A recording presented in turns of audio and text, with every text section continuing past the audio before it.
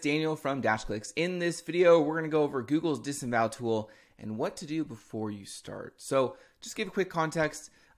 Basically, disavowing essentially is just you trying to unlink your website from another website. So if your link, yourlink.com is listed on some other website and there's seemingly no way to remove it, and you want to unlink it for reasons I'll go over in just a second, this is how you do it. You use Google's Disavow tool. But before you do that, I want to go over some things that you need to think about, okay?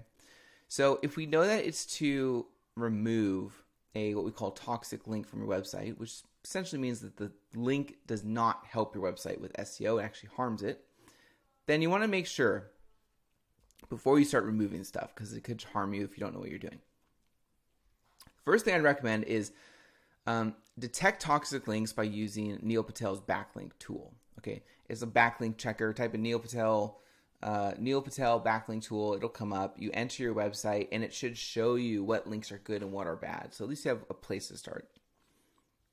So let's go into what you're looking for. Number one, ask yourself this question: is the link coming from a page that is blacklisted or banned? Okay.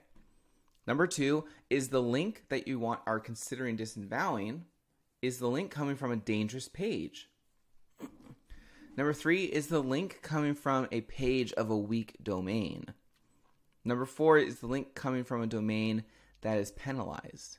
Okay, if there's any things that indicate these factors, you definitely want to start the disavow process from that page. So finding toxic links and actually being able to identify them and with proof, identify that in fact they are toxic and not helping our site, then you want to start that process. There's a ton of different disavow apps that you can use and go through, especially with Google or Neil Patel. He has a bunch of cool apps. So in conclusion, before you start disavowing all these links to your site that your site's connected to, make sure you use these tools to kind of verify that in fact it is a toxic link. Go through that checklist. Because you don't want to start removing links that are actually helping your SEO, because backlinks and linking can be very powerful if done correctly. All right, guys, hope you enjoyed this video, and I'll see you in the next one.